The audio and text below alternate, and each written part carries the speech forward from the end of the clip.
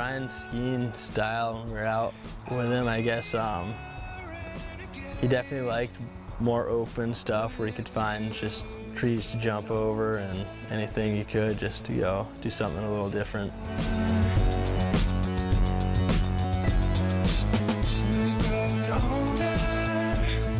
His positivity, I mean, it would be like he would fall in a competition or someone would say something not very nice and it just wouldn't faze him, man. He could just walk right through it, and it was so inspiring to just be around and just feel like someone is just kind of radiating sunshine. Like, you know, since he's not with us anymore, it's something I think about every day.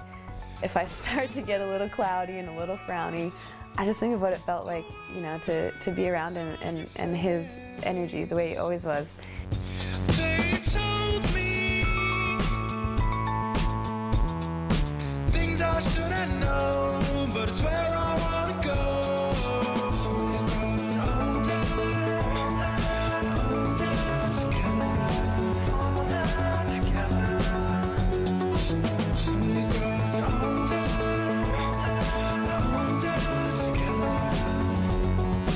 After Ryan passed, it definitely made us all reevaluate everything as far as skiing and the way he lived and what he would have wanted. There's no question that we just wanted us to keep having as much fun as possible.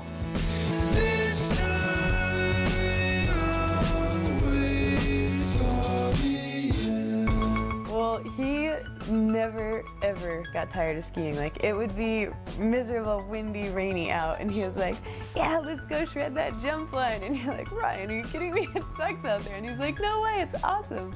And it really made me realize, like, why do we ski? You know, it's not to look good, it's not to impress people, it's because it feels good to have the wind in your face and get some face shots or to drop some air and feel weightless, and just all the physical things about skiing and being in nature and the whole experience that he always embraced, no matter what it was like outside. With you.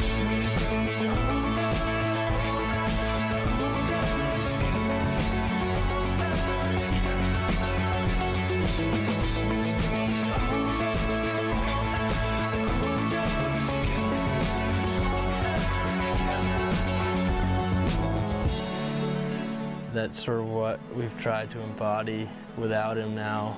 It's just living for the moment and skiing for the right reasons, and he just loved life and loved doing whatever he could to have the most fun. So we're gonna keep doing it.